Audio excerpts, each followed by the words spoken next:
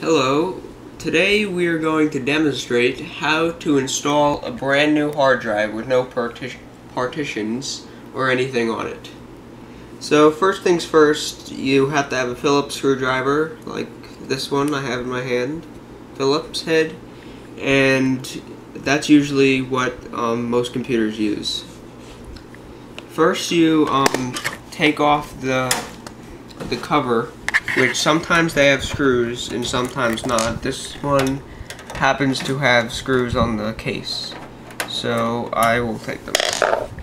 You slide the cover off as so, and right now, here, get the camera over here. Alright. As you can see, there's a lot of twists and wires.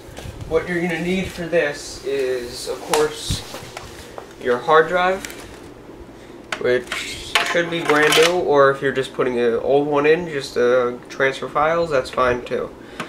You're going to need a SATA cable if it's a SATA hard drive. If not, this video will not help you. So if you're already on here with a IDE cable typed hard drive, you can turn off the video now. Alright, so this case is a little bit complicated, so hang in, your case will probably be a little bit easier with installing a hard drive.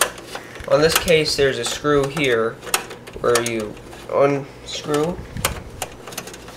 You take out the screw. Make sure to keep all your screws in the safest place because you're gonna need to put them back. Then you lift it up as so and take it out carefully without breaking any wires or anything. So you're gonna need a SATA. There has to be a SATA power wire as well on your power supply. So, put the new hard drive in. You put the connectors facing up and you slide it in as so, and you just place it just like this.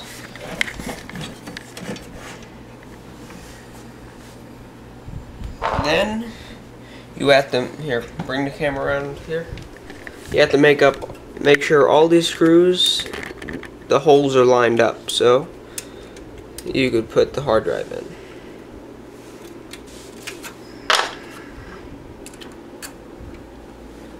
You could put anywhere from 1 to 4 screws.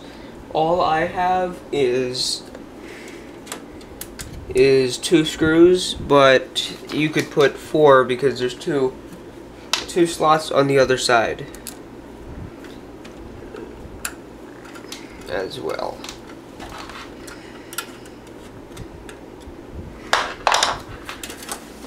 Then you place this in. This is a little tricky because you have to line it up. Oh, I got it. Okay. Now, you put back the screw that I took out, and now your new hard drive is inside the case.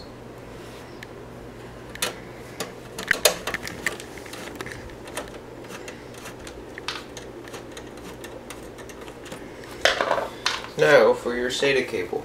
This basically brings the information from the hard drive to the motherboard, and so you could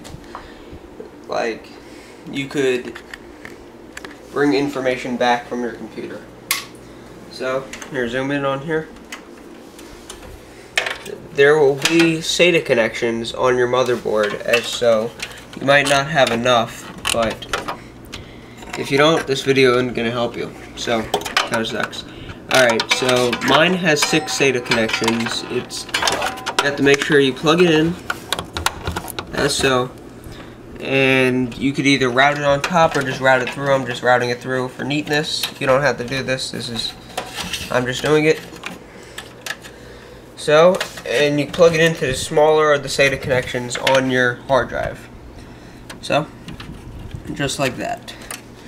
Then you plug in your power, just like that. And that is how you do it on this type of case. So now it is time to just put on back the cover, plug in everything that you had, and you should be good. And that's it.